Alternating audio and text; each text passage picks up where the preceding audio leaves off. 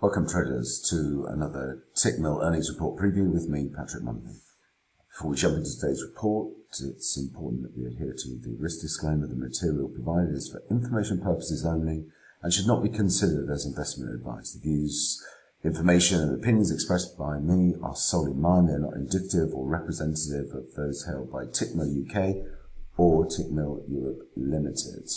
So, jumping into today's report, we are going to look at Moderna report before the New York Open this morning. We're looking for an earnings per share of $5.21 on revenue of $4.4 billion.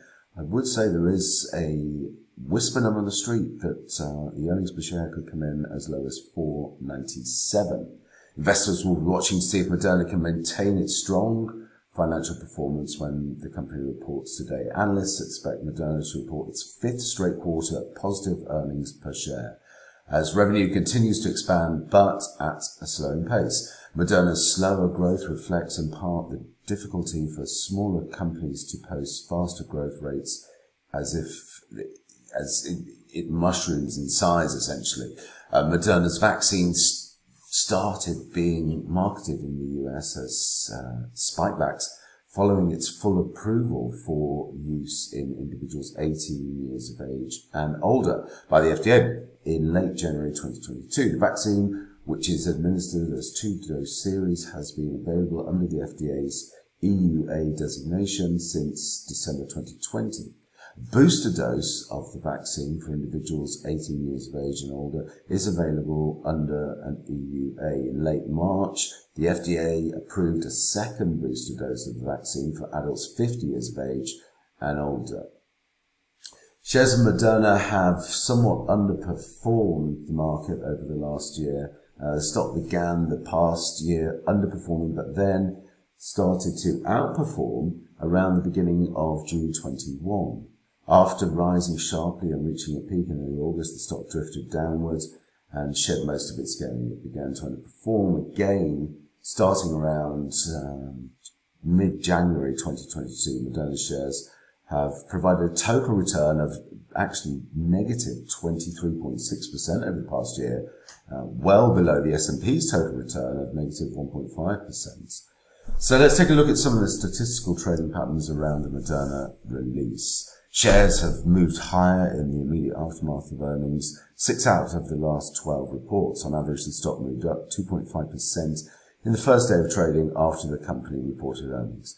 Based on the previous 12 earnings releases, Moderna is more likely to trade lower one day after earnings for an average loss of 0.9%.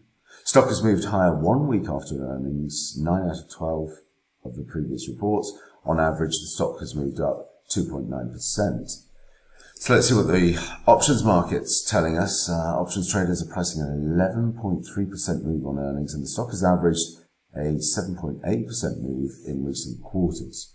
From a flow and sentiment perspective, notable buyer, 1,654 contracts of the 160 calls expiring Friday, May 6. In general, though, the options order flow sentiment is bearish. Investor sentiment going into the company's release has 43% expecting earnings beat.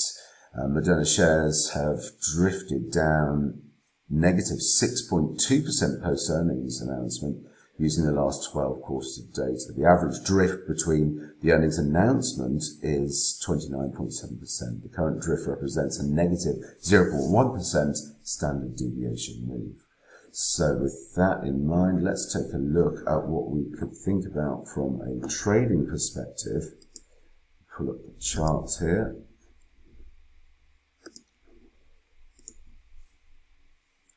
So what I'm looking for with Moderna, I still think we have to make another low to complete this initial sequence here. So any post-earnings buoyancy into the 160 area, I'll be watching for bearish reversal patterns to engage on the short side, ultimately looking for a move down to test the $60 handle, being the high volume node on the weekly price chart.